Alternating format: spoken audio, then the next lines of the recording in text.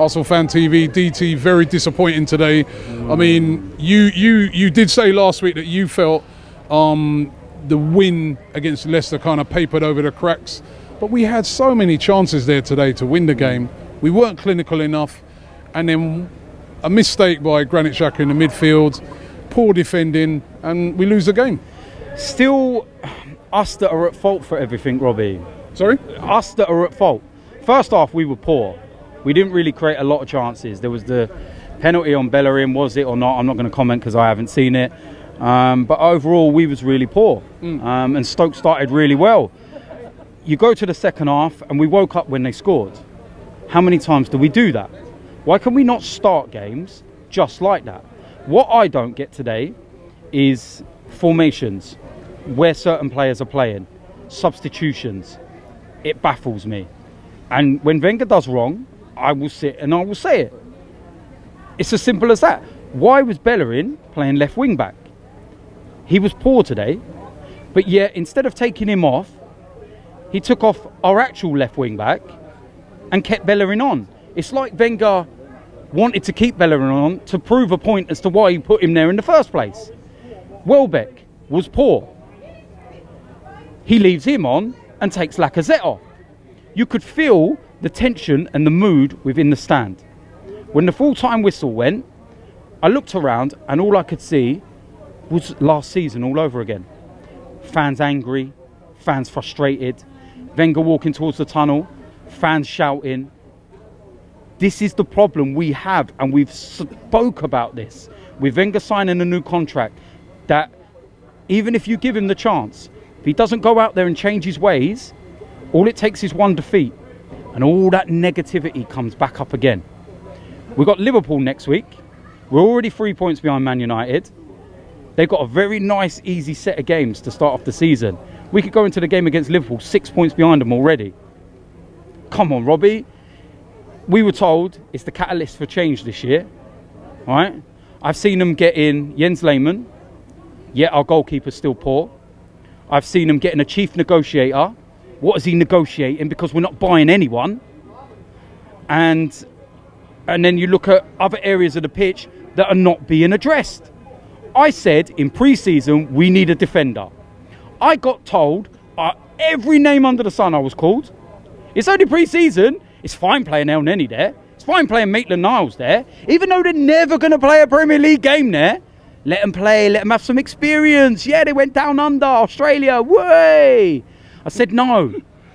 You have to address certain situations and areas in the team for the start of a season. It's not about giving someone a bit of experience here and there.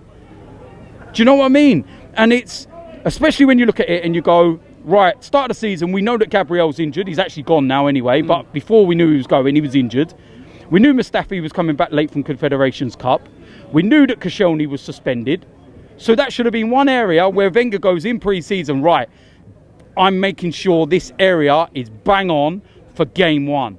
No pissing around. Let's try Maitland-Niles in midfield. Because funnily enough, he's a midfielder. Play him there. Reece Nelson gets his minutes, plays there.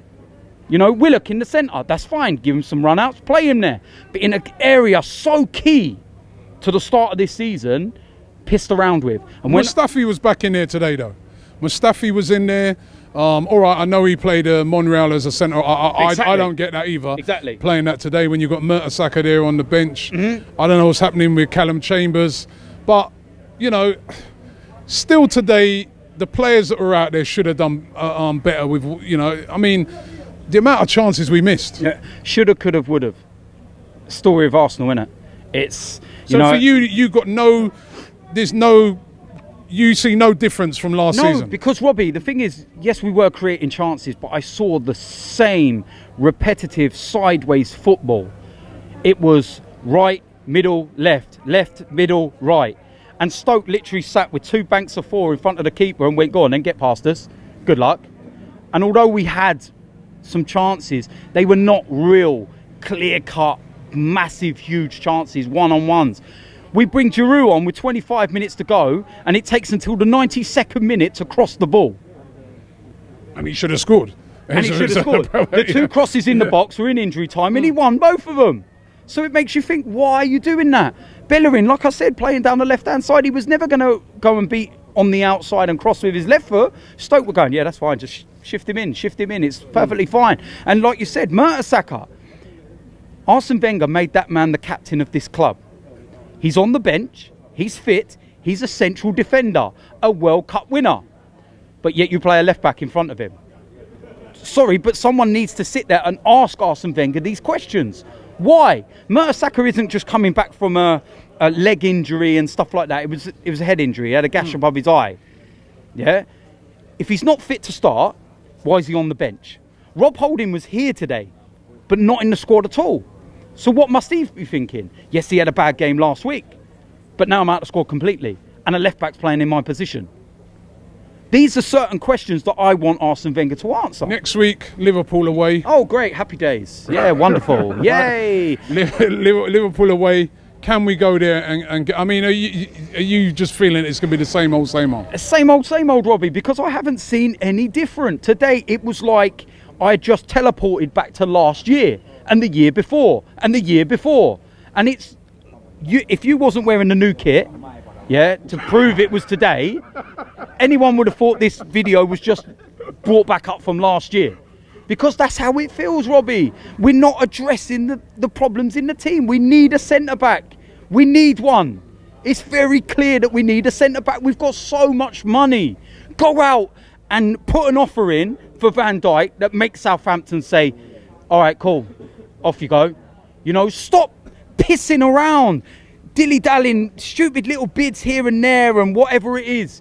Go and address the situation, because my concern is that it's going to get even more toxic. You imagine we lose to Liverpool next week, right? And they overrun us, which they normally do at Anfield and they did last year. It's just going to turn again, Robbie, and I don't want that. I know I want change of manager, but I'm willing to support him if he changes. But he isn't changing.